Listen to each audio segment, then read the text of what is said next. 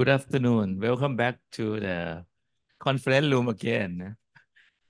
So in this session, we have three presentations with all of them from remote site. So my co-chair is Dr. Satya. Okay, would you like to introduce yourself? And then we will alternate. Presenter. Hi, good evening, everyone. My name is Satya. I am from Hyderabad, India. I work for Asian Institute of Gastroenterology. So today I'm going to chair with Professor Tawachai sir. Then I'm very glad to chair this session. Okay, so then I would like to start with the first presentation from India, Dr. Kalaya Lasan Raja. He is a surgeon from Jawaharlal Institute of Postgraduate Medical Education and Research, India. He also organized one session in medical working group in APAN meeting. And today he will give a talk in the title of How Telemedicine Benefits Surgical Gastroenterology Patients. Dr. Raja, please. Yeah, thank you very much, Professor Tawachar, for the kind introduction, and we're also happy to listen to you, and also Mr. Satya, my good friend. So I'll share my presentation, which has actually the recorded audio. So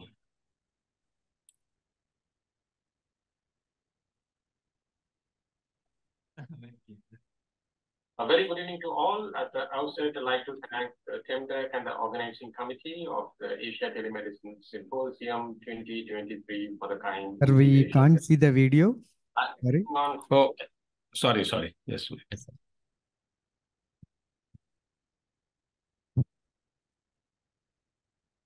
I'll share again, sorry.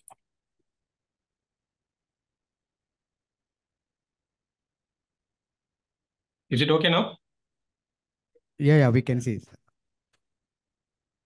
A very good evening to all. At the outset, I'd like to thank the TEMDEC and the organizing committee of the Asia Telemedicine Symposium 2023 for the kind invitation.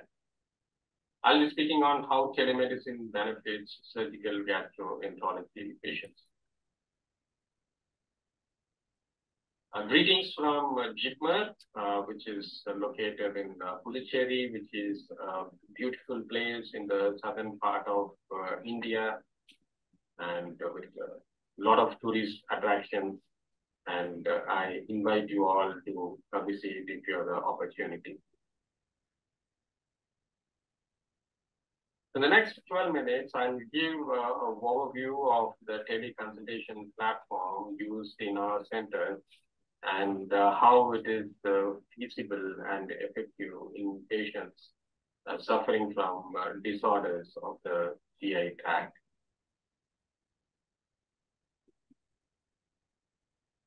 We are all well aware of the devastating effect of the COVID-19 pandemic and the strain that it has posed on the global healthcare.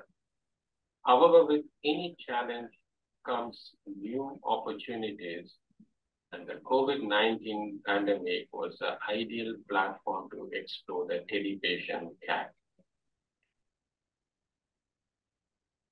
And that's the time we came out with a new video teleconsultation platform,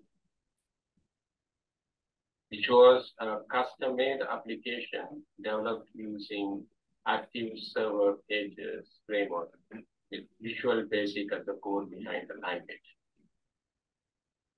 It's key that the video consultation platform which we are using, we should be using a very minimal bandwidth to facilitate low bandwidth video consultation. And also the system should ensure that the secure channel for video consultation is closed and patient cannot use the same channel again once the clinician marks the call is ended. So these are the security features which have been incorporated in the video consultation app. So this was the teleconsultation app, which was developed for booking appointment, and this is published in the local language. And this is a typical example how the patient will view if they select a particular department. And to facilitate wider dissemination, this has also been published in our website, and the link also has been provided in the website. I'll briefly show how this video consultation really works. So as I had mentioned previously, the phone numbers are available to the patients. So the patients initiate the request for appointment by making a phone call. The phone call is received by a non-medical person who is posted in the medical registration department. So what he does is he will create an appointment based on the patient's request. The patient details are registered, and then based on the complaints, the appointment is raised for a particular department and a specific surgeon. What the clinician does is he goes to the scheduler work list, then he confirms the appointment. After confirming the appointment, he will send a message to the patient which specifies the date and time fixed for the video teleconsultation. Now, on the specific date and time, the video consultation is initiated by the doctor. So it is never initiated by the patient. It can never be done that way. This is to ensure security. So only the doctor will investigate. And this is how the platform will look like. So we just did a study to analyze what is the feasibility of the telemedicine in surgical patients, because as we all know, Jipmer is a government-funded hospital that primarily caters to poor patients. So it's important for us to objectively evaluate whether the telemedicine is feasible in our setup to the type of patients which the institute caters to. So this is, as I mentioned, study.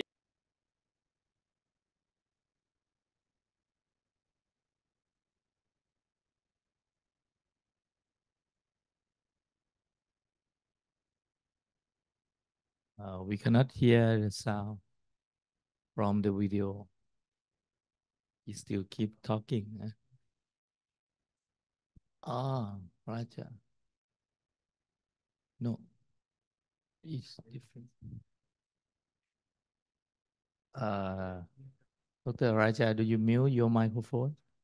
But the voice just come from the video. Right?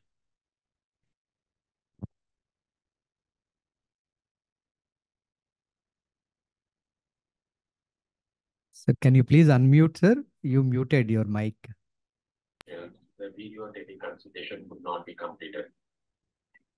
And when we analyze the reasons why it is failure to initiate the video consultation, the most common is because majority did not have the smartphone, and they also had a poor network, and because the message is sent to the patient and they need to be available on the specific date and time. And we have found almost in 20% of the times, the patients are not in a position to pick up the call, and that's also something which resulted in the failure to initiate a video consultation. The point to remember is, because that was the time when this video teleconsultation was initiated on a large scale basis. The patients were not tuned to this type of the patient care. And when we repeated that feasibility analysis post-COVID, so we have seen the success rate improved from 41.9%, which was the statement I showed on the previous slide, to 72.8%.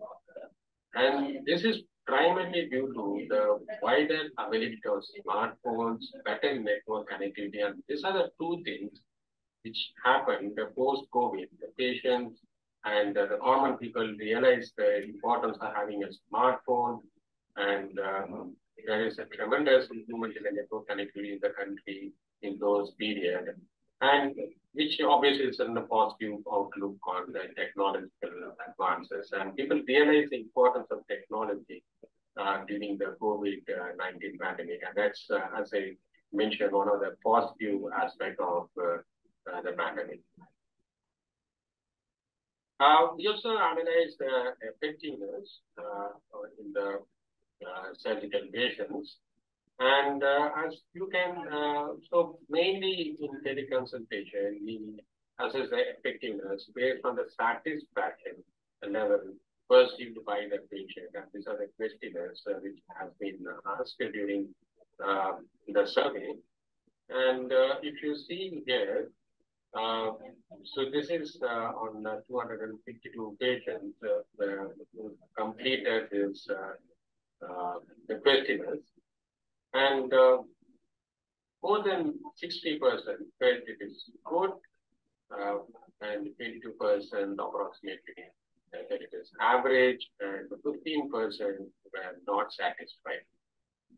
And then when we analyzed what are the reasons for the patients to not be fully satisfied with this teleconsultation, and what we found, when the teleconsultation is used as a modality for the initial consultation or the initial diagnostic workup, and that's where the patients who were planned for surgery, they prefer to have the consultation in person rather than through teleconsultation.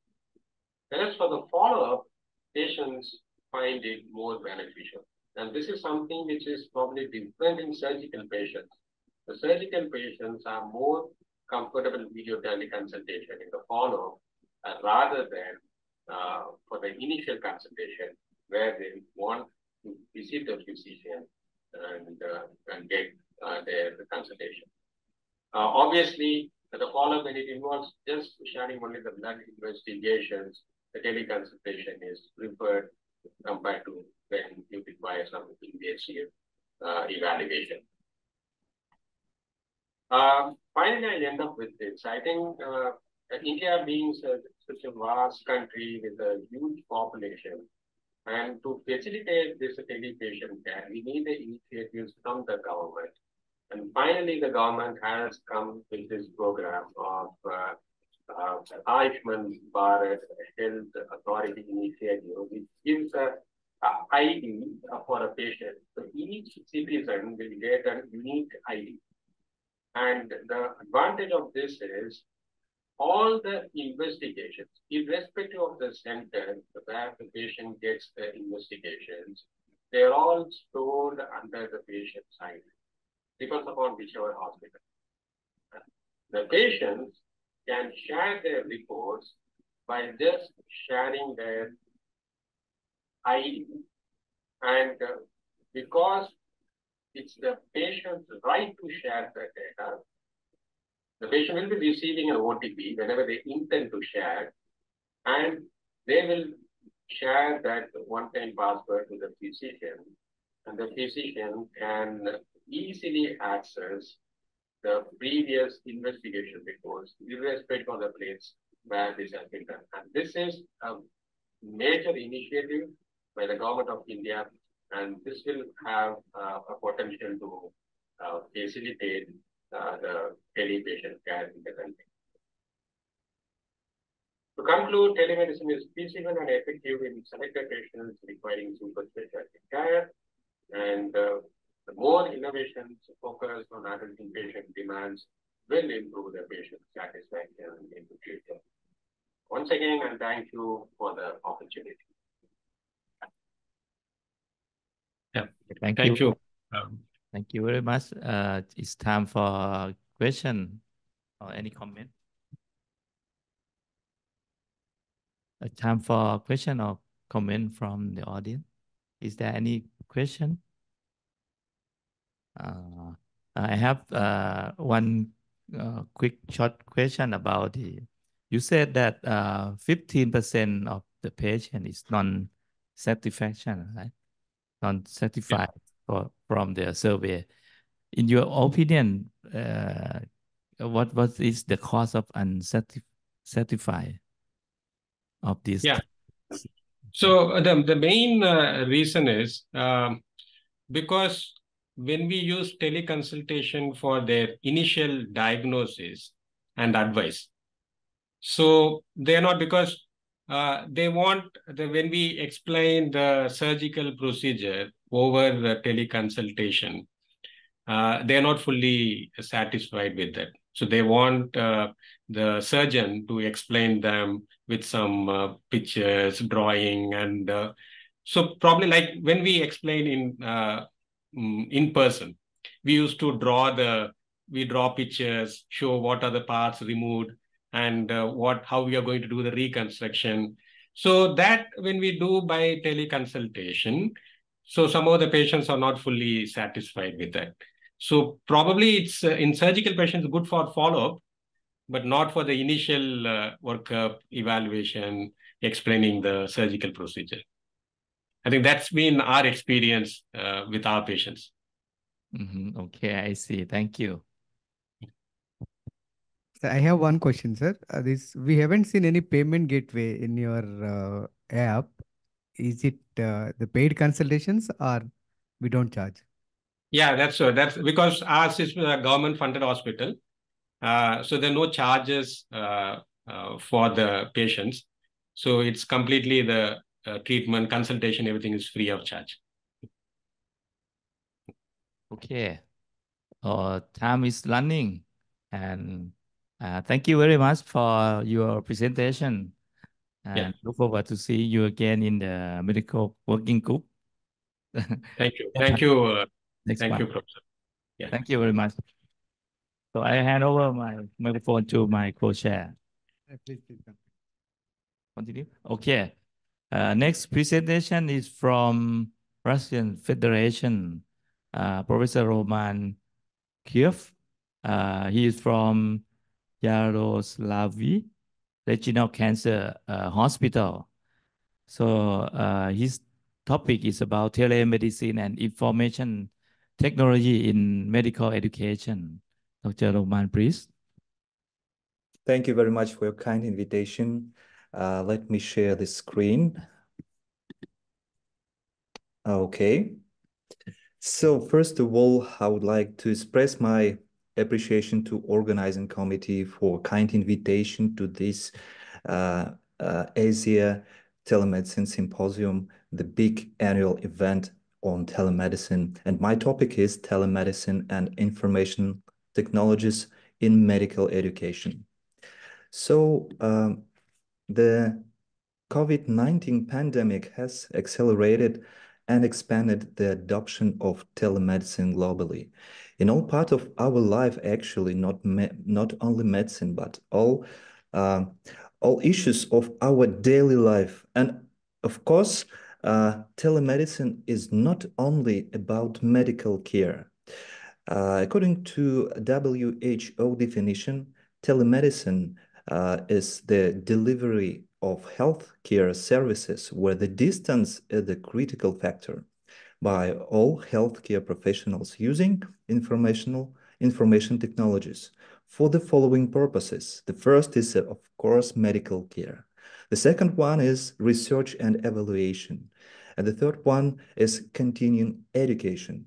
So the education is very important, was crucial important in the era of COVID-19, where we were not able to go to face-to-face meeting classes, lectures, etc. So telemedicine and medical education could provide remote education and online training. Also medical events with telemedicine technologies and clinical case teleconferences. So let's start with the issue of remote education and online training.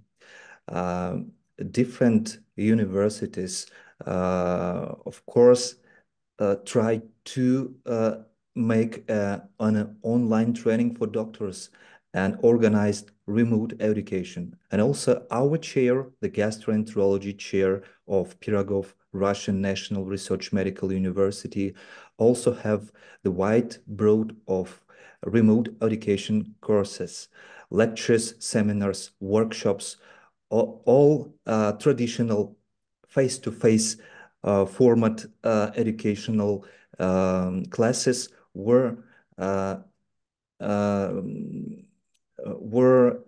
was provided by remote communications and telemedicine technologies.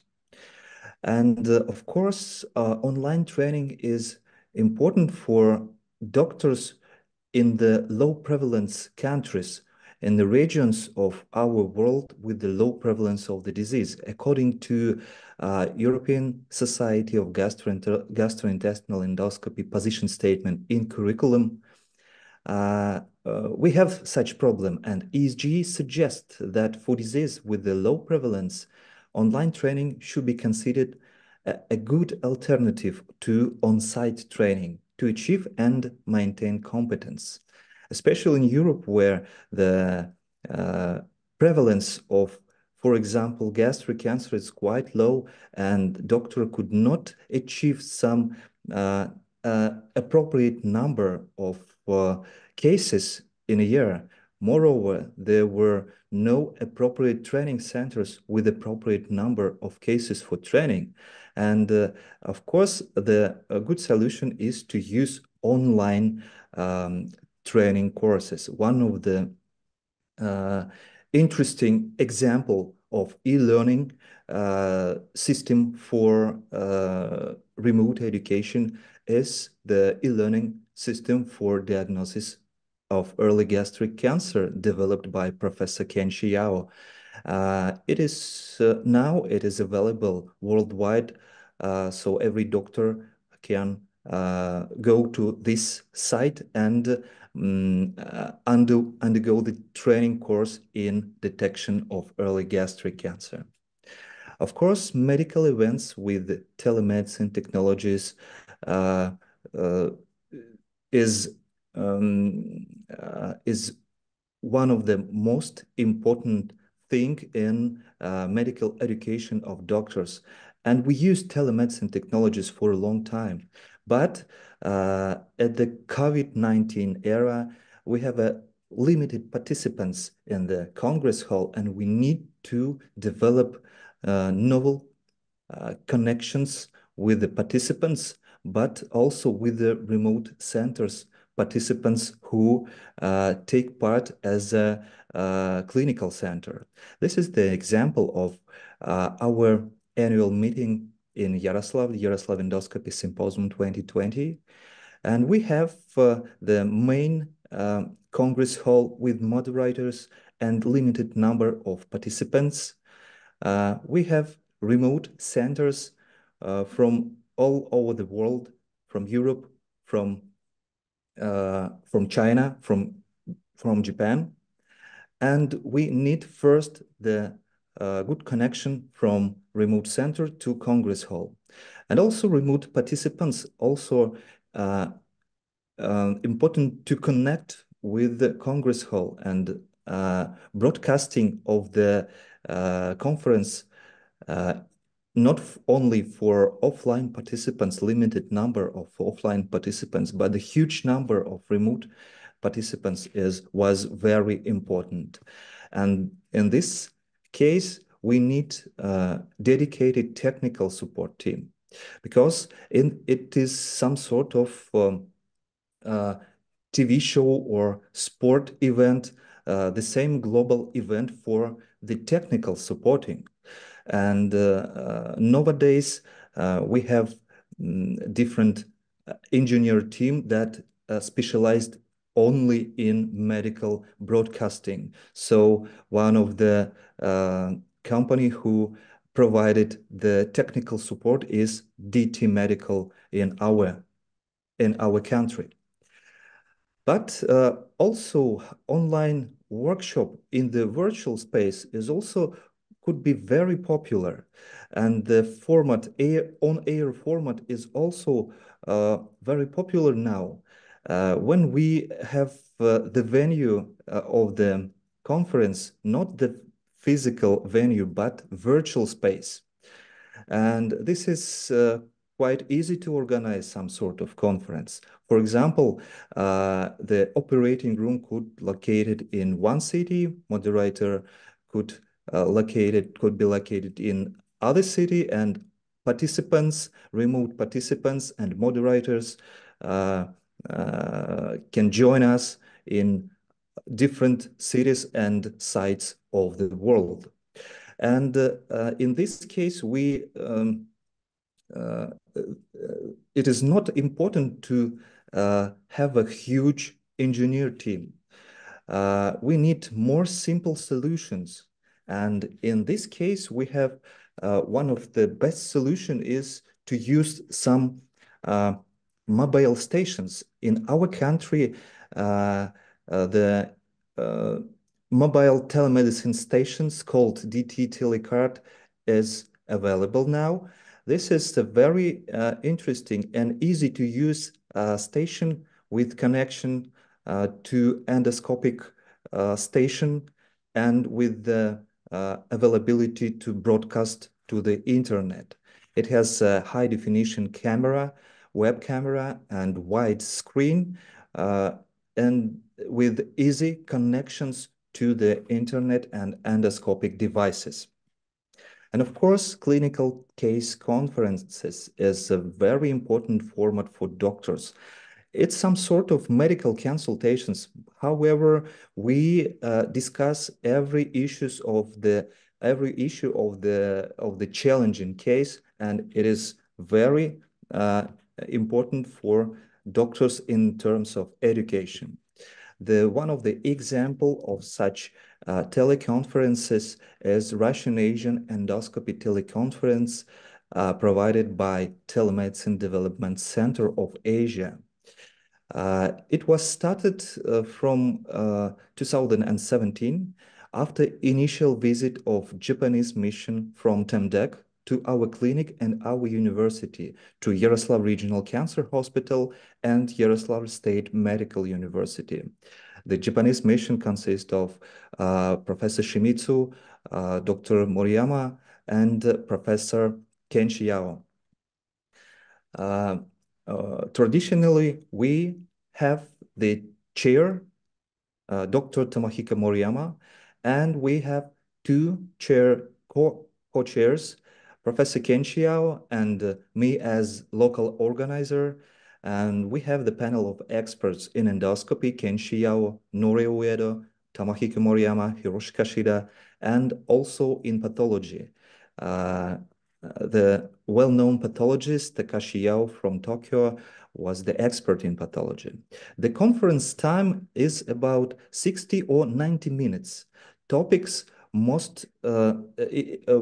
the topics are the challenging cases in different ways, in different issues in endoscopy.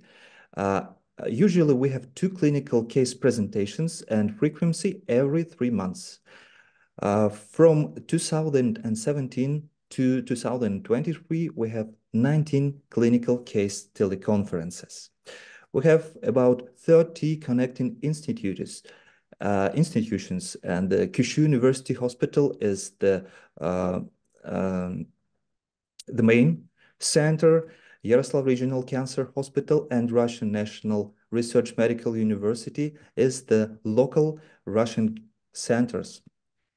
Also, Russian Asian Clinical Case teleconference was integrated in the framework of different Russian workshops.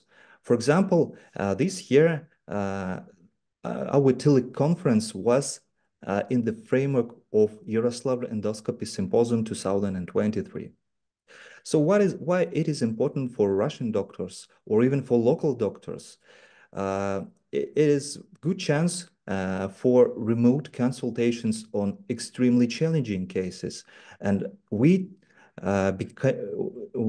started to looking for difficult cases, and the result is we found well-differentiated gastric adenocarcinoma of funded glands, very rare type of gastric cancer with challenging features in endoscopy and pathology, and it was the first case in Russia and Europe. Also, it is the space for discussion of novel findings and new ideas.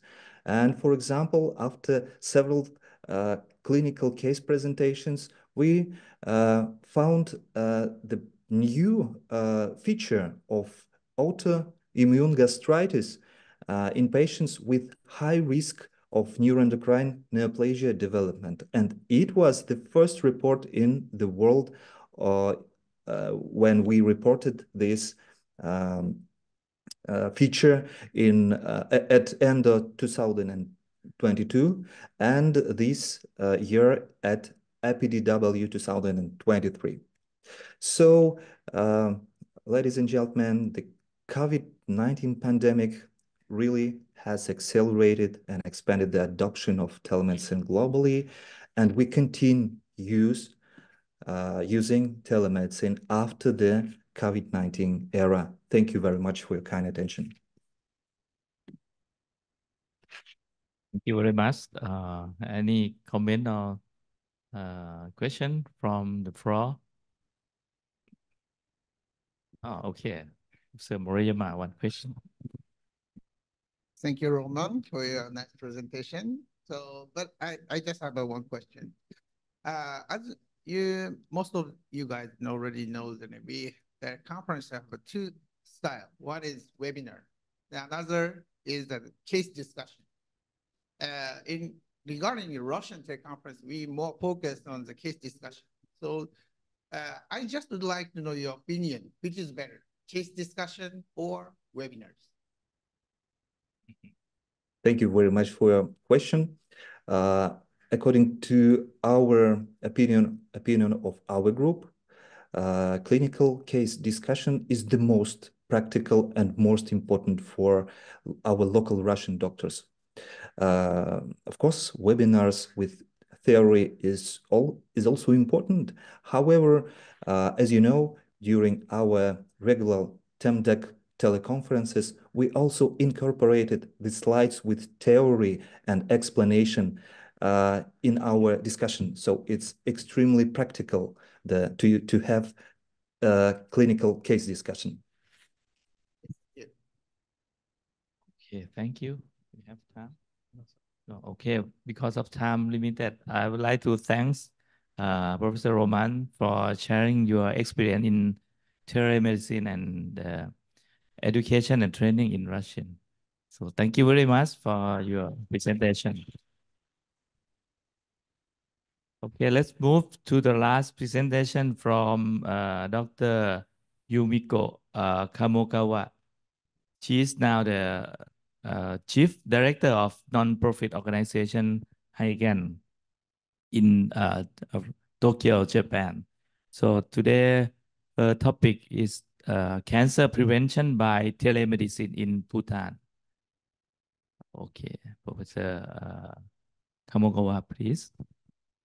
Can I start? Can you see the picture? Yeah. Okay, good afternoon, everybody. I'm Dr. Kamogawa from NPO Higan, Japan. First of all, I would like to say thanks to TEMDEC for giving me the opportunity to speak our activities. So our non-profit organization was established in 2016 with about 30 gastroenterologists and others. Our aim of the activity is to reduce the gastric cancer deaths in the world. For this purpose, we started to provide the materials from our home pages.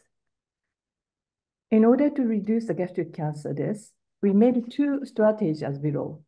One is first is a preventive measure to reduce the bacterial Helicobacter pylori infection. That is one of the major causes of the gastric cancer by drug administration. The second is to help to find the early gastric cancer by endoscopy.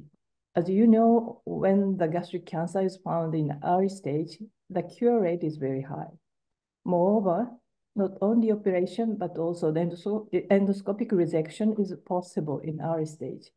However, it is needed to certain trainings to find early gastric cancer. And then at the beginning, we started the project in Bhutan because Bhutan is a small country and known to be very happy country. However, it was known to be a high incidence of the gastric cancer and existence of high rate of the toxic Helicobacter pylori. In addition, only very few endoscopists in the whole Bhutan, and no screening program was existed when we started. Then we decided to start to work in Bhutan with supported by the JICA for the pilot study in one of the village and provide hands-on endoscopic training to the Bhutanese doctors. This was reported in the newspaper and the TV, so that it tells how serious the program was in Bhutan. So here, this is a whole scheme for the pilot study in Bhutan. We choose one of the village, about 1,000 inhabitants, and start to check the Helicobacter pylori and pepsinogen in order to clarify the risk for the cancer. Then pylori positive group are under the endoscopy test and then gives eradication drugs. At the end, eradication was checked by UBT test. The results were impressive. The infection rate was quite high, and 20% of them are the gastric cancer risk. So we provide the eradication drug from the Japanese pharmaceutical company for 1 week PPI, clarithromycin, amoxicillin therapy. Then endoscopic screening was performed, and a high number of the cancer and then ulcer was found in this village.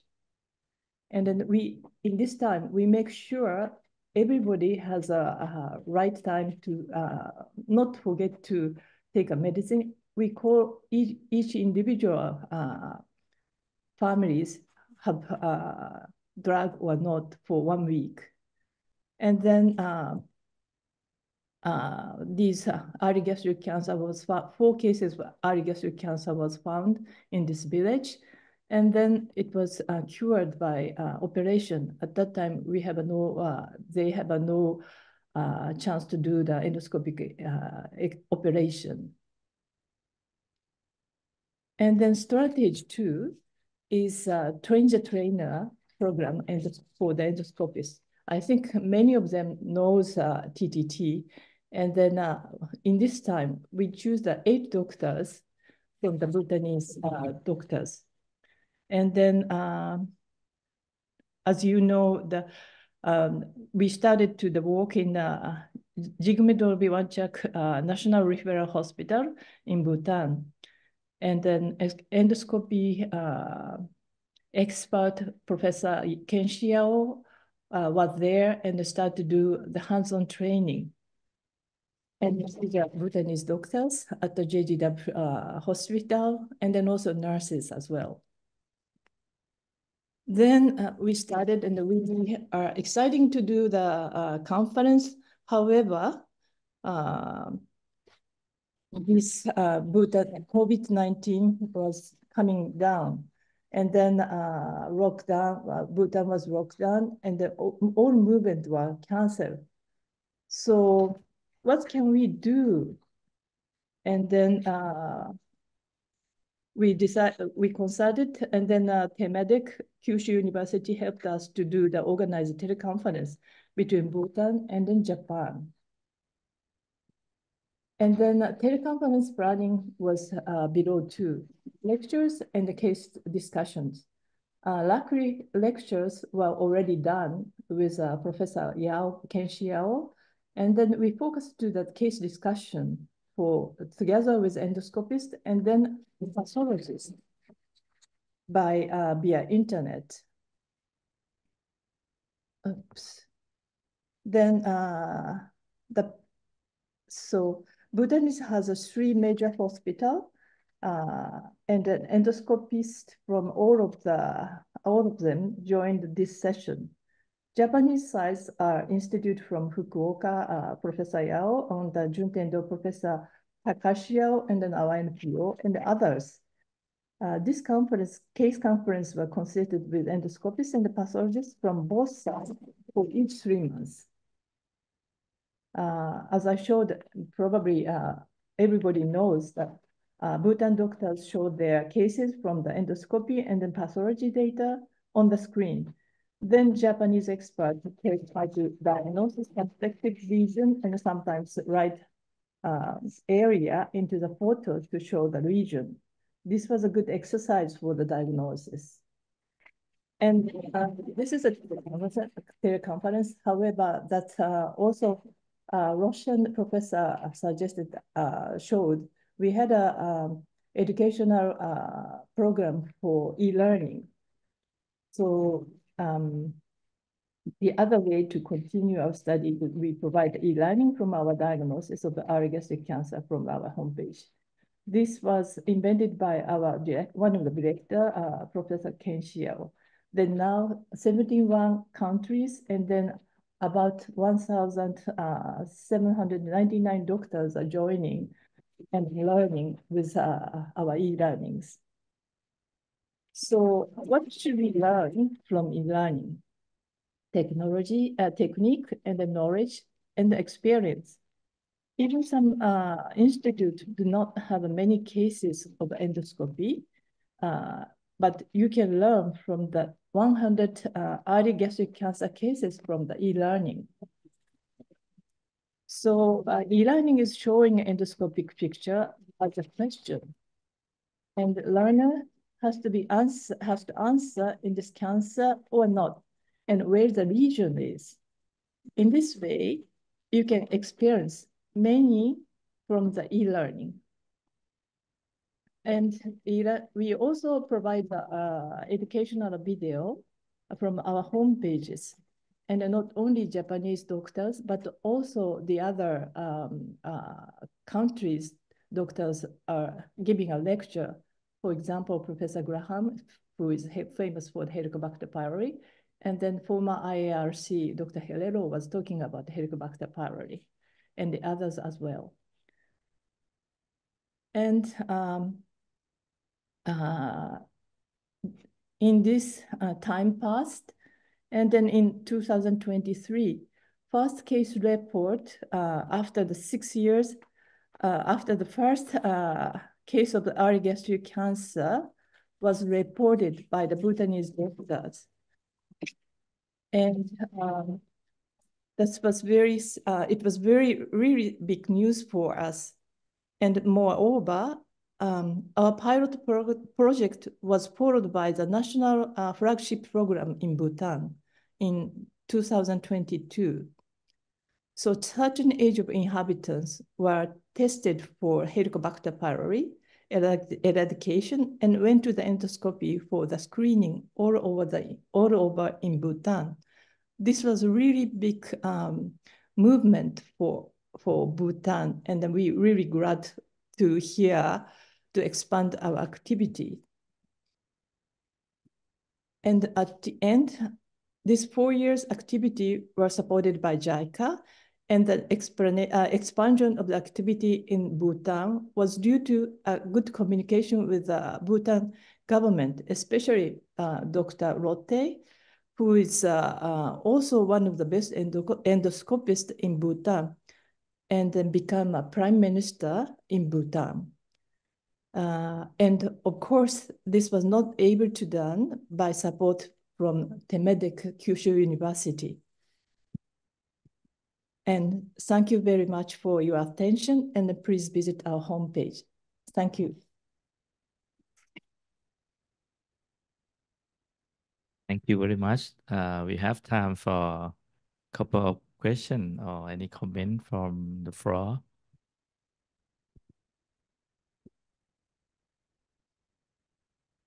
Professor Moriyama. Thank you, Kamago Sensei, for excellent presentation about your activities for Bhutan. You also provide an e-learning program for those kinds of doctors in the developing countries. So, but I just wonder which is better for those kind of guys, the e-learning program or these kinds of teleconference? I think both is necessary. E-learning, you can do it by yourself at home or at some institute. However, it's real case study is very important to find out which is right way or which is right region, and then how do you think you can discuss. Discussion is also very important, I think. Thank you so much.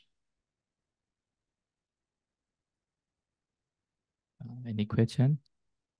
I have some question about the result of the incident of the gastric cancer in Bhutan after your training program. Can you share us about the result, or Yeah. even the death rate of the patient, or the success rate of early detection, or anything else?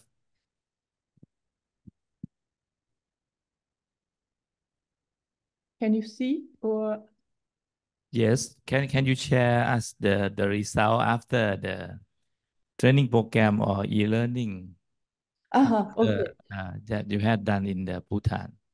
Yeah, we basically we have done for TTT as well as a case conference and e-learning, and then the skill for the detection is we cannot really evaluate. However, we found one of the Bhutanese doctor found the early gastric cancer that was big. No, two of the Bhutanese doctors can find early gastric cancer. That was actual result. And we haven't checked the test after the e-learning. So right now we cannot tell, but we can check later on. Is there any specific reason to choose Bhutan for this project because of the population or the prevalence? Yeah, at the beginning, 2012, when we started and we saw the WHO program, the Bhutan was the second biggest number of the incidence of the gastric cancer. Right now, I think that's 8. However, at that time, very high number of the gastric cancer, and as well as very few number of the endoscopies existed in Bhutan. And moreover, Professor Yamaoka checks the toxicity of the Helicobacter pylori in Bhutan. That is very high, and it's similar to Japan. Kagei is highly positive in Bhutan's cases. Okay, because of limited time, so thank you very much for your interesting presentation, Professor Hamongawa. Thank you. So I would like to thank all speakers for the presentation and my co-chair for help me to introduce the speaker. Okay, thank you very much, and I would like to announce closing this session. Thank you.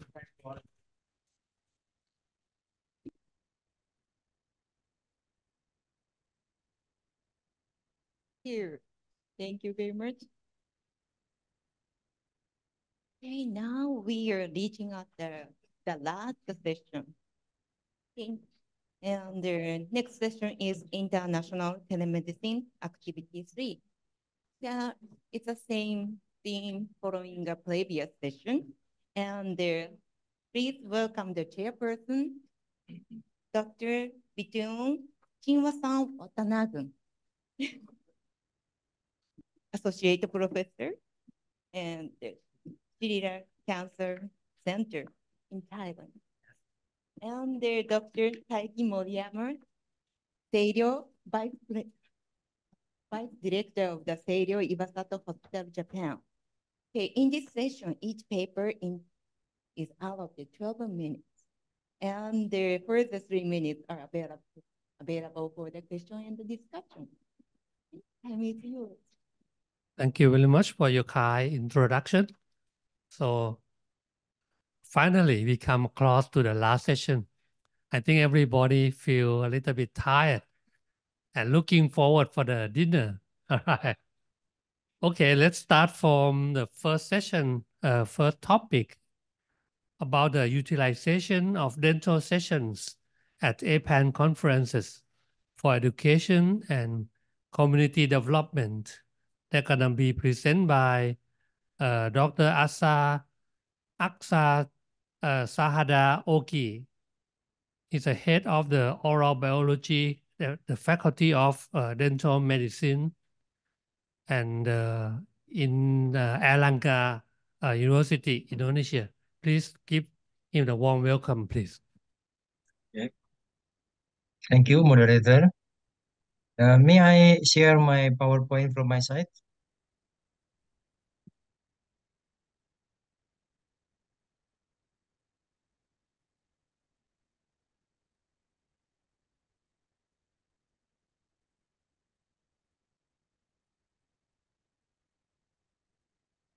Thank you. It's very happy to, very glad to see you again, everyone in Temdec, my close friends, my colleague in Temdec. This time, I would like to share our experience to utilize and to add more value of dental session at APAN conference for education and community development in our faculty. Like other world of university, and our university also, we have to increase our activity to contribute more in order to improve our position and university ranking in the world. It also happened in my university. So every activity of the lecturer or the professor in the faculty should contribute to the improvement of the world university ranking of the university.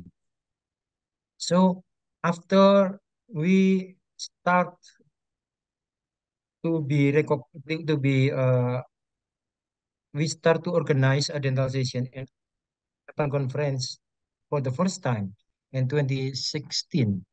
At the time, Professor Sushi Shimizu gave me an opportunity to develop the dental session at the Japan conference, and from the time every year or every not every year, every Japan conference, the dental session was organized by the Faculty of Dental Medicine of Universitas Erlangga in Surabaya. Me at the as the person in charge to organize the dental session. After 2016, from the 2017 until 2020, we regularly organize a dental session at Japan conference. Only collaboration, only organizing, only connecting institution, sharing knowledge, sharing experience, but no added value for improved faculty achievement. Yeah, no added value for faculty improve faculty achievement. Uh, so I was challenged by the dean at the time. Can you make? He told me, he asked me that can you make some innovation to improve the dentalization at upon conference to to bring more added value to bring more added value to improve the faculty achievement. We were challenged to the very tough condition. So during the time uh, only collaboration, but after the COVID pandemic, we start we start the innovation by formalizing the dental session at our meetings at the part of our education scheme. We started to arrange the hybrid session. So the program not only, connection between institution for the APAN conference and sharing knowledge, but the program became uh, a structure of education, integrated part of our education.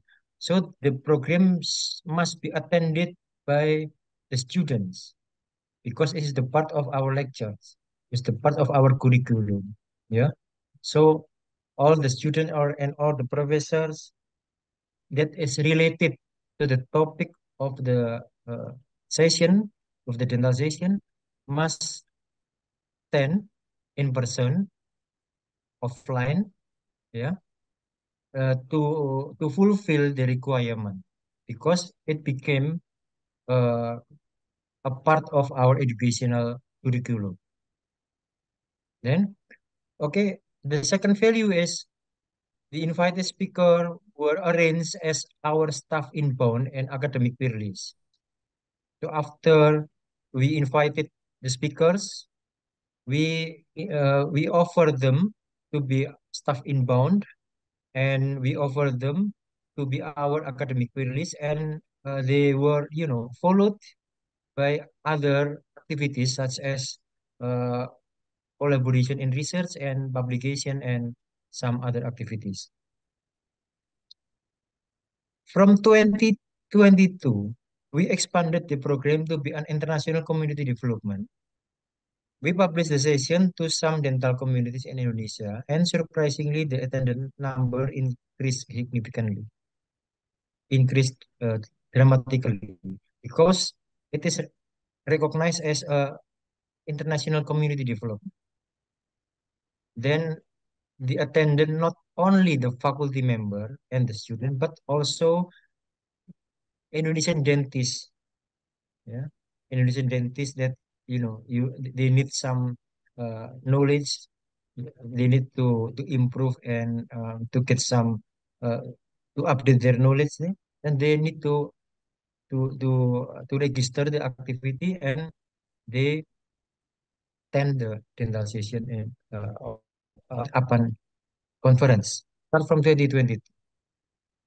And then we can see the number of the attendant after we apply our policy to be a hybrid session from online session from 2016 until 2020. Start from the 2021, the innovation were applied. The innovation, to take place, and then we can see the increased number of audience. Yeah, this is the sample of of the activity. You can see here in some in Universitas Erlangga site here. You can see it is uh, it was an offline activity. It is attended by the student in person. Why they need to attend the session in person? Because the session became a part of their education, became the part of their teaching curriculum. Yeah. So everyone must attend the session because it's a mandatory. This is the flow of our work. Once after TEMDEC announced upon conference, so dental session organizer, that is me, coordinates with TEMDEC, and then dental session organizer invites some speakers, and dental session organizer coordinates with academic or education affair in the faculty to, to synchronize the subject that should attend, should synchronize the subject that, related to the topic, yeah. And the teacher will, invite all the students to attend the conference, the upon conference in person later. And then the dentalization organizer announced program to the dental community in Indonesia. It is the Indonesian Dental Association or PDGI, Persatuan Dokter Gigi Indonesia in Indonesian language, Indonesian Dental Association. So the member of Indonesian Dental Association uh, get the message that it is a upon conference and dental session, and it is uh, very important for them to update their knowledge and everything. And then they became a participant. And then dental session organizer open online registration for everyone. And then dental session organizer receive a letter of assignment from the dean. So you can see here that formal, yeah, it's letter of assignment from the dean. So the faculty recognize this activity for both for education and for uh, community development. And then the dental session of open conference take place. It is held, and then finally the faculty issues a certificates for everyone that attend the open session, online, both online and offline. Yeah. The program or activity is recognized as academic activity and international community development by the faculty. Yeah. Then what is the added value of this innovation? With the innovation, upon session at dental conference will, result some value or benefit such as staff income, academic values, education, research and publication, and international community development. Yeah, and this value contribute the university to get this achievement. Yeah, we became the number, the rank 345 at TS World University ranking in this year. Yeah, so the activity of dental session at Kapan conference contribute the achievement. Then it increase value and benefit of the dental session and at Kapan conference. Yeah. After the activity, we announce some feedback. Yeah, we will want to get some feedback, yeah, so by survey, and we can see here that most of our attendants think that the activity may improve dental education quality and it also supports the community development. The conclusion is the dental session of Apan Conference, which are regularly organized by the collaboration of the Faculty of Dental and TEMDEC, result in some values and benefit. The first one is improving dental education quality for the involved institution as the student gain wonderful learning experience. Number two, support community development as the program disseminate knowledge for Indonesian dentists and empower the community. Number three, the program contribute to build collaboration between connected institutions at the conference. And number four, result outcome in terms of staff inbound and staff outbound and student outbound. Yeah. Okay. Last year, uh, the, the faculty dean visited MDEC and they also visited Dr. Moriyama and staffs and friends because of our collaboration, our sustained collaboration like this. And finally, I prepare a paper that is ready to be submitted. This is a manuscript in the early of uh, the year of 2024. We thank to Professor Sujisimitsu as the former of director of Tandek, and then also Dr. Moriyama, Dr. Kuriko Kudo, also Dr. Sindaro Ueda, Dr. Sunta Tomimatsu, all everyone, all colleagues, beloved colleague and Tandek. Thank you for the collaboration, and we hope that our collaboration will be increased in quality in the upcoming years. Thank you very much. Thank you. Any question from the floor? Please.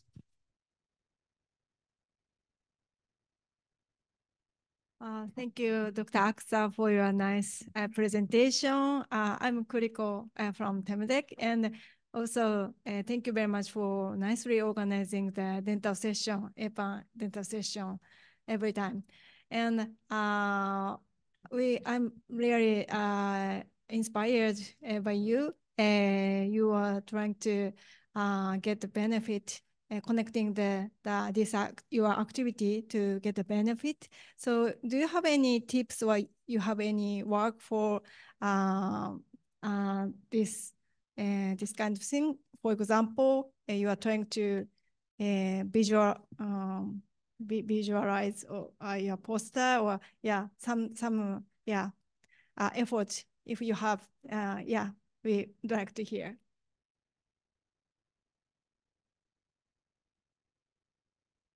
Oh, you are muted. Okay, thank you.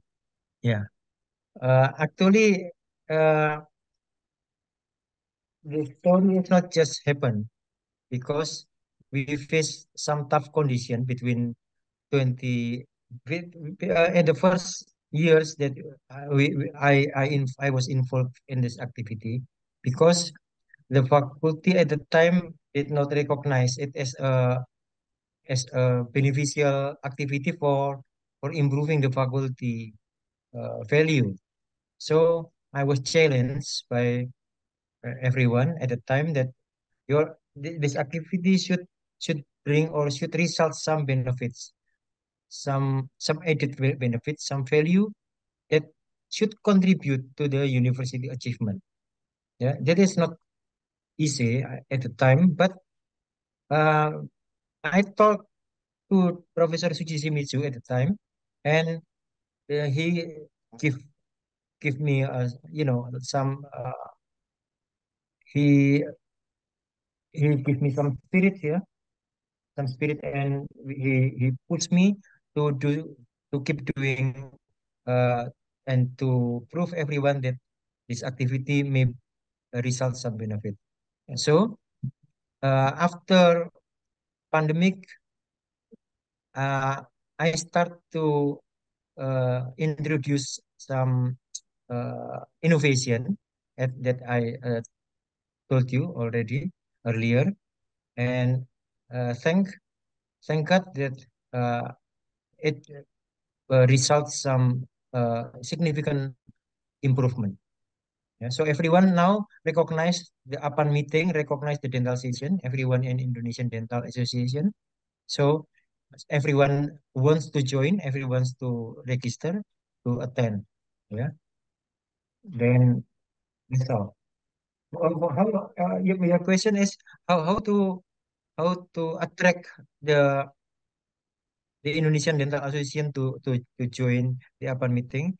Okay, of course we developed or we made some poster, yeah, and we collaborate with Indonesian Dental Association to make assure that this activity is beneficial for Indonesian dentists. Then now everyone in Indonesia want to join this activity. Yeah, great. Thank you very much for information and effort. Yeah, congrats. Thank you. Right. Thank you very much to share us how to change the crisis, turn it to be the opportunity. Right. Please give the big hand to Professor Oki, please. So we can introduce next one.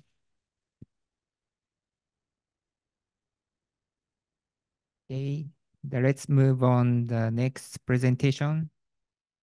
Telemedicine activities updates in Korea, spoken by Mr. Sang-gyun Kim. He's a former staff of Tain Corporation Center, South Korea.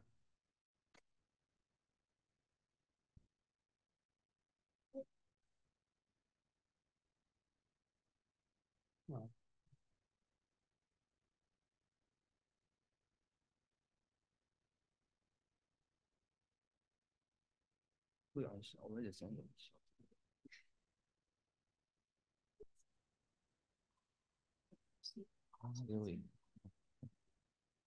Just a minute, please, to be ready.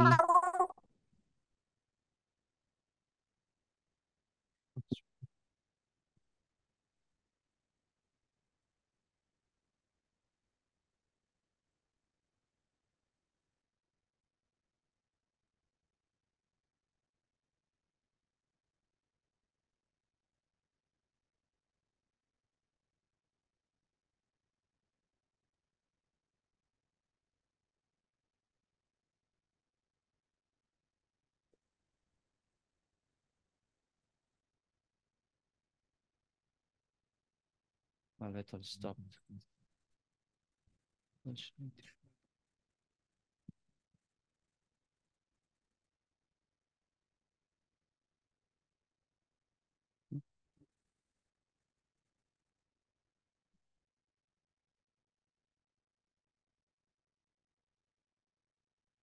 Okay. Hello, everyone. Sang-kyun Kim from Korea, and I'm really delighted to be here and to see a lot of friends to having time with for the 20 years. So my duty is just try to finish my presentation as soon as possible.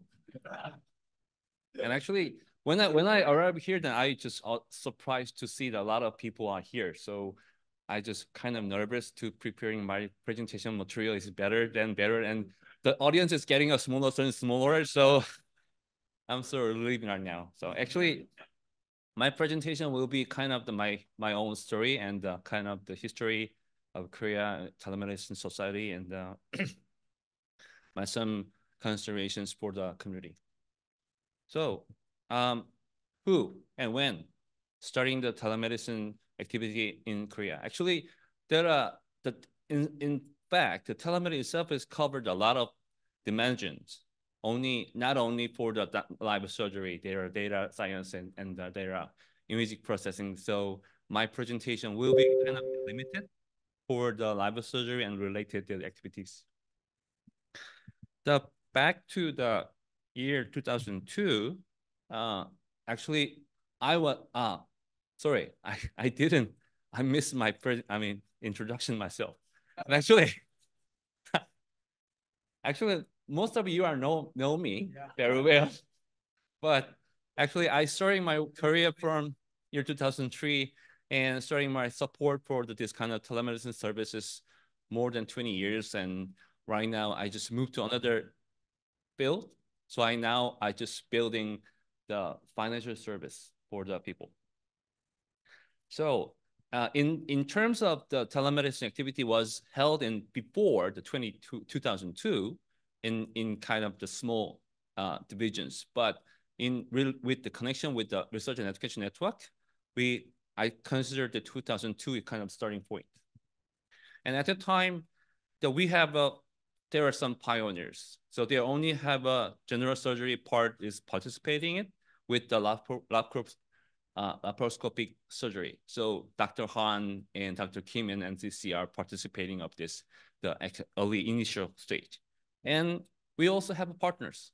So TEMDEC and the APEN working group, telemedicine medicine working group, it was kind of our partners.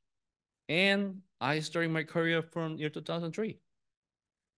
And at the time, our activities is more focused on the surgery, live surgery with the technical challenges, because we only have a DBTS and we stick to them, and we are figuring out how to be connecting each machine and display and sort of things are real kind of our homework at the time.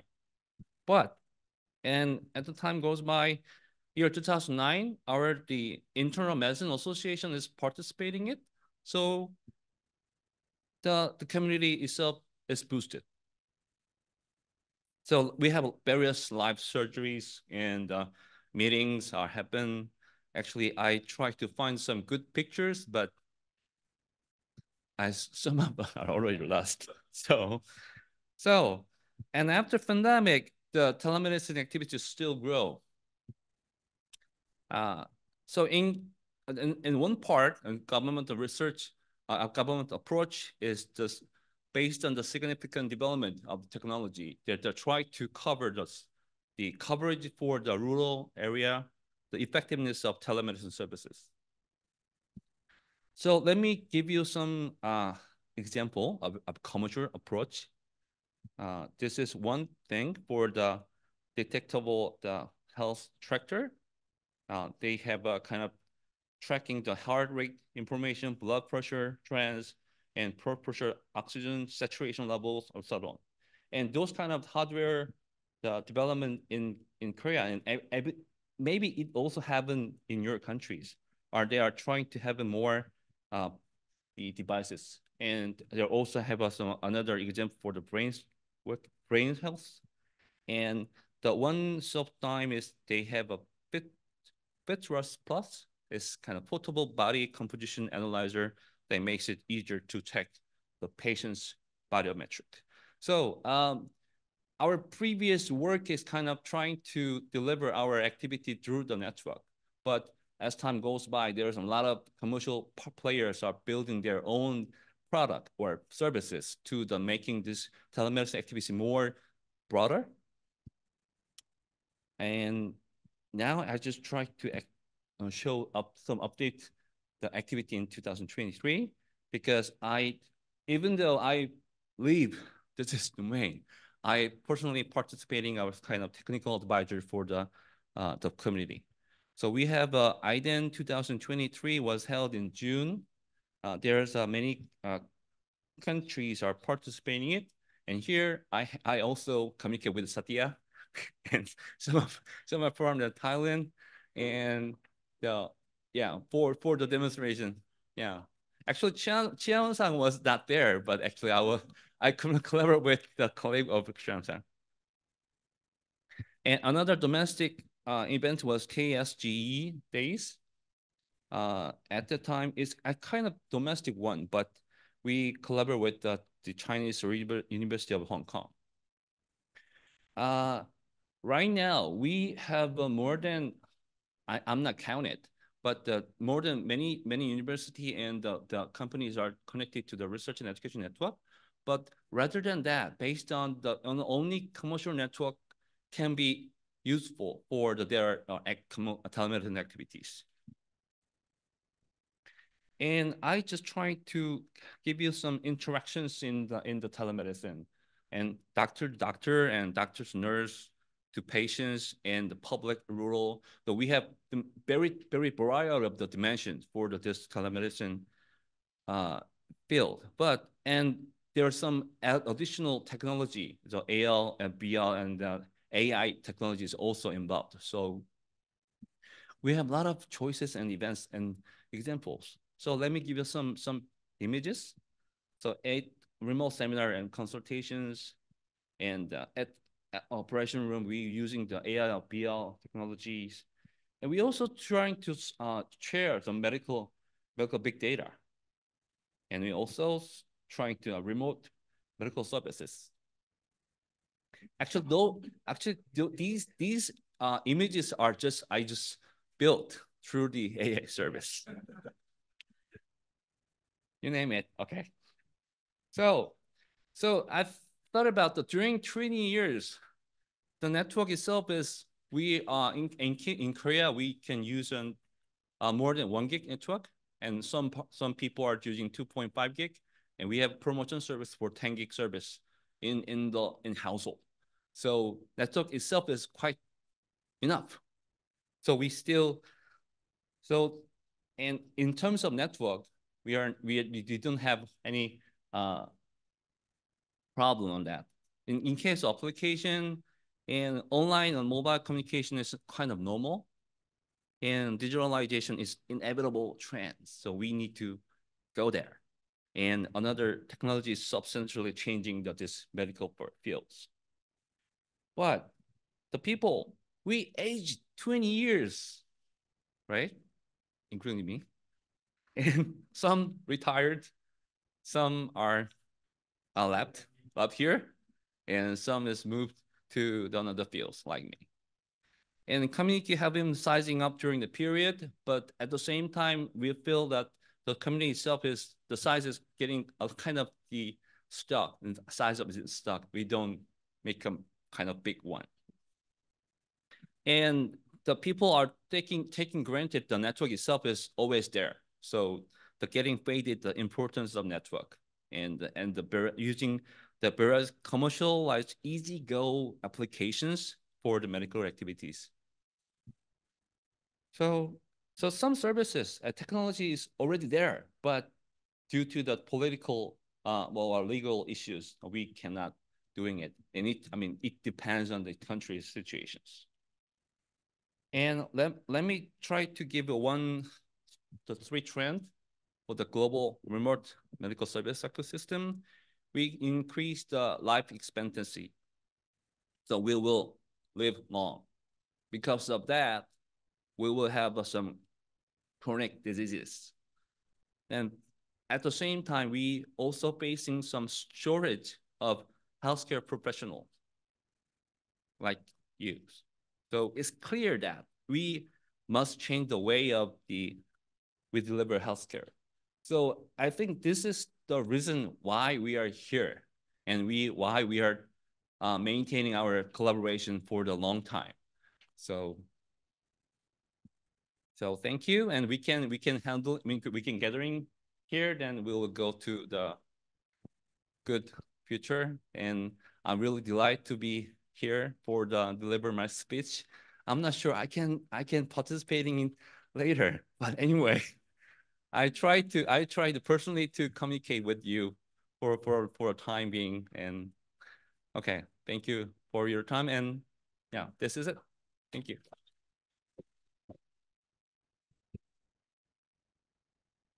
Thank you very much for your nice presentation. And oh, this mic? No? Yeah, so very nice presentation of your activities and much efforts for 20 years. Very nice presentation. Do you have any questions? Please don't. And comments?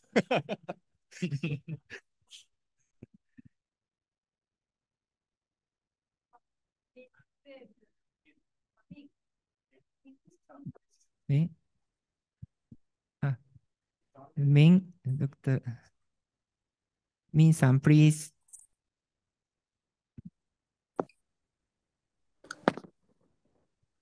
Hi, Sang Kim. Yes. I just want to say something to Mr. Kim. So I can't remember how many years we have worked together, but really appreciate for your support. And I think so far the network technology and the technology for telemedicine and very developed now.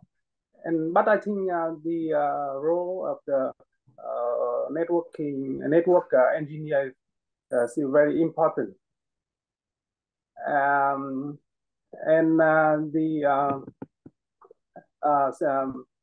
and of course the network engineer is always behind. And so far, I remember the old time we still need the kind of like VPN, or we always need to the private network for doing telemedicine. So we only need to make a good routing between country.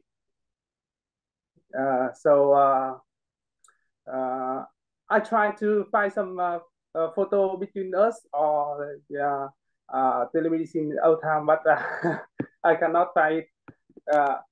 And the last what is very what a pity you now you move and we don't have opportunity to work together. So please keep in touch. Thank you. Thank you, Min. I just don't know what is question and what is answer. But anyway, thank you. Okay, thank you, Dr. Kim, to inspire us of the long journey of telemedicine in Korea. So please give him the warm welcome. Right. Finally, we just arrived to the last speaker of the session and also of the day. Dr. Sheila Jones is from Sankara Netheraya in India. Gonna present about the teleophthalmology in primary care in India. Please. I would like to thank the organizers for giving me this opportunity. Thank you very much. I'll share my presentation.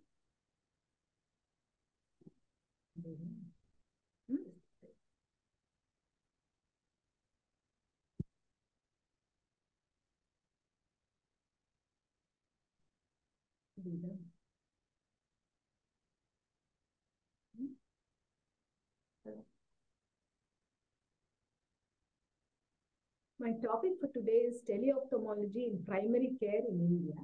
I'm from Chennai, Tamil Nadu.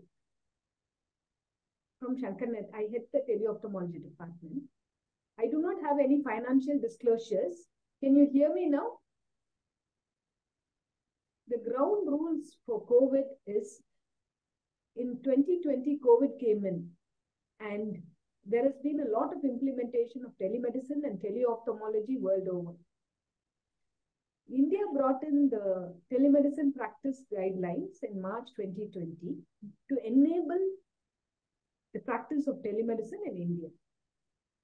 Now, healthcare availability in India, population of more than 138 crores reside.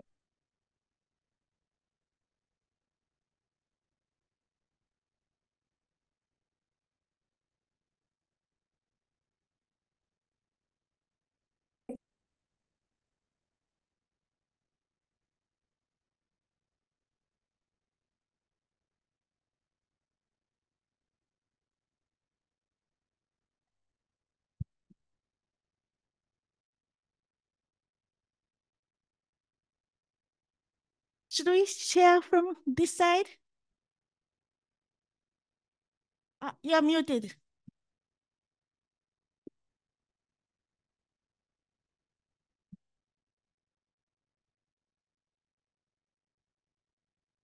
We are ready to share your slide.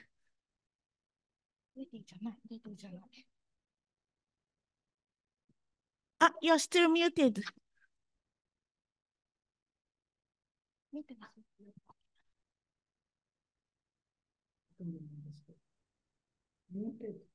We can share your slide. Okay, fine.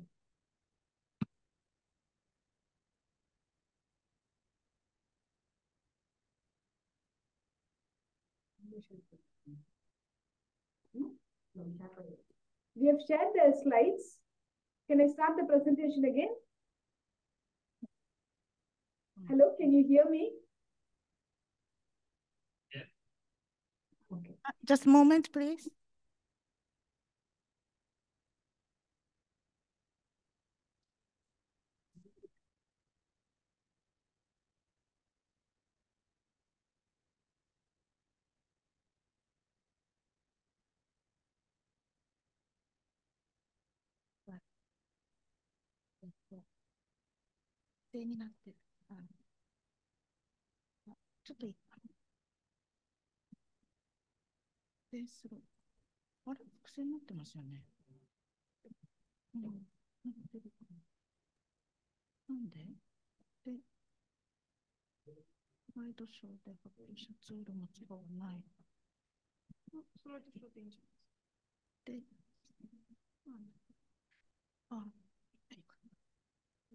I'll start from the first slide. Huh?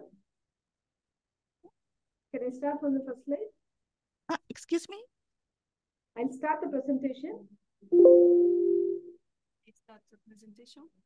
We already started your presentation. Can you see? I can see the presentation. Can I start the presentation? You can't see presentation in your venue. I can see the presentation. Can I start the presentation? Yes, please. And you can, please. Yeah. Please So start. we already start the presentation. So say next.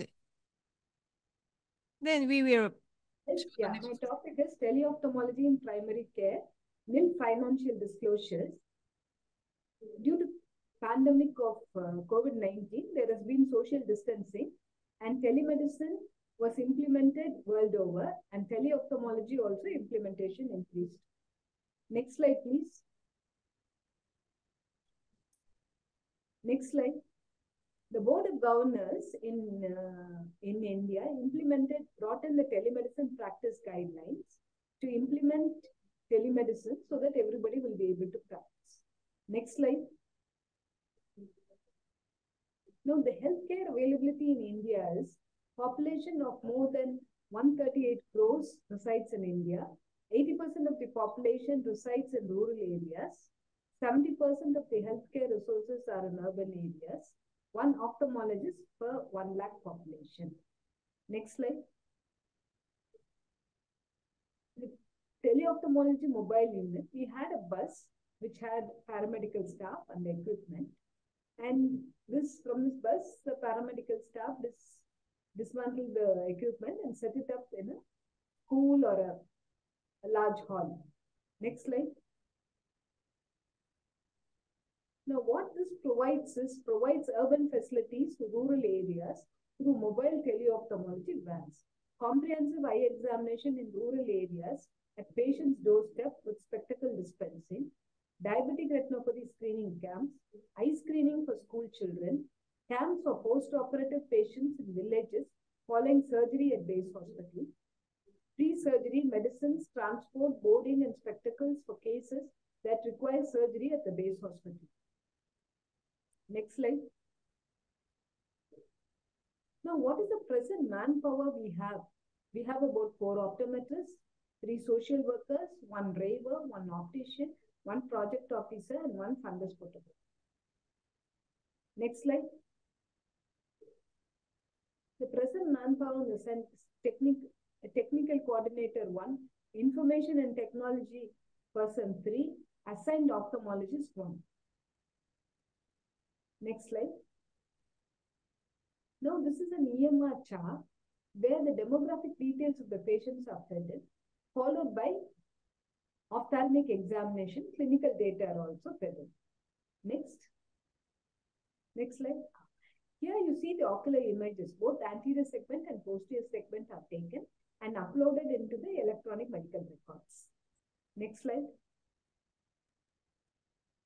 The workflow at the campsite. First, patient registration is done in the electronic medical records. All demographic details are stored. Then you have autorefractor is used to take the refractive error of the eye, followed by subjective refraction by optometrist. Vision testing is done both for distance and near, followed by slit lamp examination where the anterior segment of the eye is examined and intraocular pressure is measured. Then fundus images are taken. In a fundus image, it is dark adaptation, physiological dilatation, no drops are applied, non-mydriatic fundus photography with macular fixation and 45 degrees view of the fundus. Next slide. Now, teleconsultations are done. We have a central hub in the main hospital with soundproofing is done, 2 Mbps connectivity, where there's a technical coordinator as well as the ophthalmologist. At the campsite, you have a laptop with the optometrist. Now, spectacle dispensing is also done at the campsite, where the frames are taken, interpupillary distance is measured, and then the patient orders are given and the spectacles are delivered 1 week later. The physical fitness, you have the basically blood sugar, blood pressure, pulse, everything is taken. Counseling, we advise the patients, whoever has to come to the hospital, reference are given. They are advised to come to the hospital, directions are given. Next slide. Now, teleconsultation, Shankar Netralaya based hospital ophthalmologist with real-time sharing of images is there. And at the campsite, optometrist with patient, video conferencing at bandwidth above 512 kbps. Next slide. Can you play the video?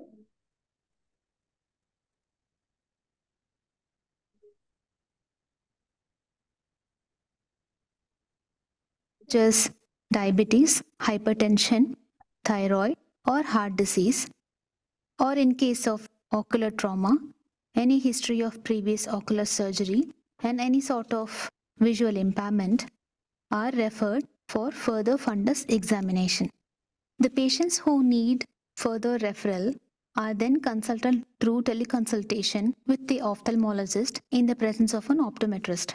The ophthalmologist reads through the electronic medical record and then looks at the slit lamp photograph as well as the fundus photograph taken. If there is a need for further referral, the patients are then referred to a higher center for the need for any cataract surgery or any other treatments. You can see clearly the patient from the campsite is talking with the doctor at the base hospital. A clear teleconsultation has been enabled. Next slide. Now, in the Tamil Nadu mobile unit, from April 2010 to October 2023, about 2,400 camps were conducted. Number of patients examined were 240,000. Number of teleconsultations is more than 5,000, and more than 72,000 spectacles have been issued. Next slide. Now, clinical data is from April 2010 to October 2023. Majority were refractive events. That is almost 60% were myopia, hyperopia, presbyopia. Then the cataract surgery, that was about 30,000.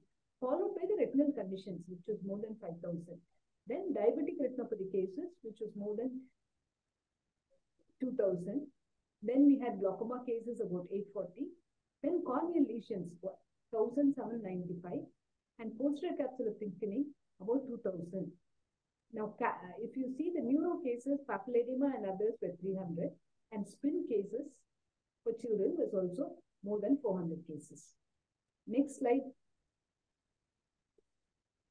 Now, an emergency case like a papilledema, we were able to diagnose in a remote rural village and take the patient to the urban area where a neurosurgeon was there, and we could help the patient in this situation, critical situation. Next slide.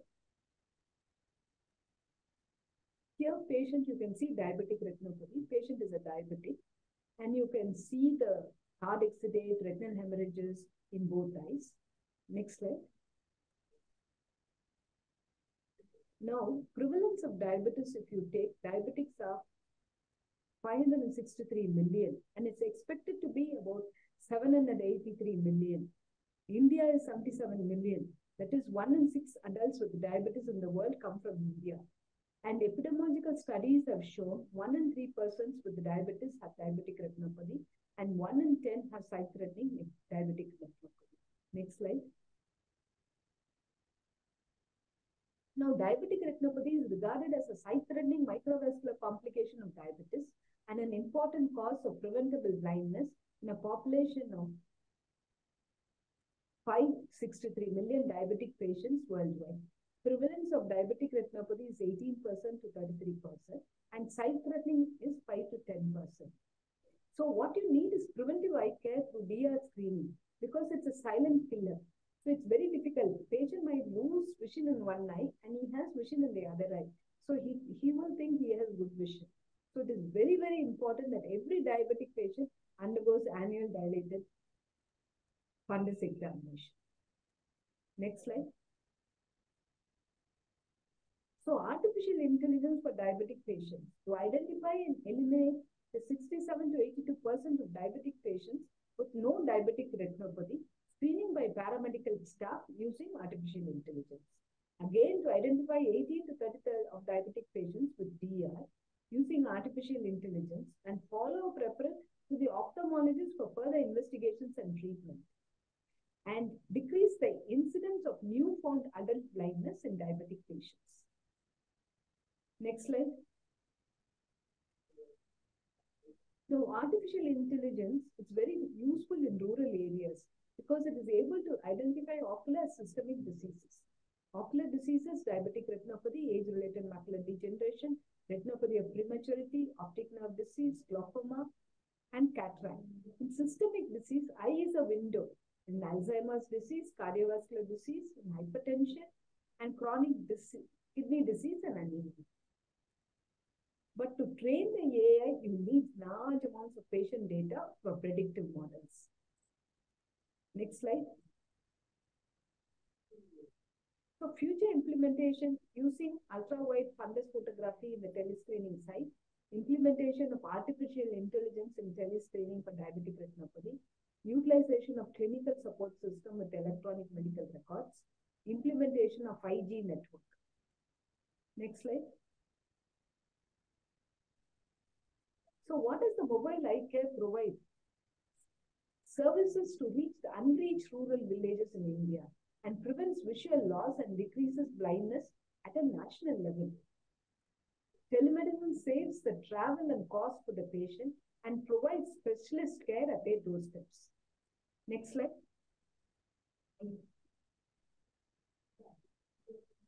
I would like to remember our guru and mentor, Dr. S.S. Bhattinath, who passed away on 21/11/23.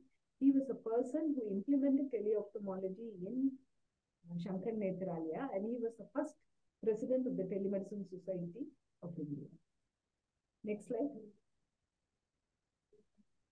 Thank you very much. I would like to thank the organizers for giving me this opportunity. Thank you. Right. Thank you, Dr. John. And any question from the floor? The last question? I guess everybody might be too tired to ask the question. Just thinking about dinner, right? So thanks a lot for showing us quite a remarkable work, especially during the COVID. And you still carry on develop the telemedicine for the people in primary care in India, isn't it? Yeah, we do that. We have the vans and we do it about 20 camps in a month. Right. So thank you so much. Finally, I would like to close the session. Okay.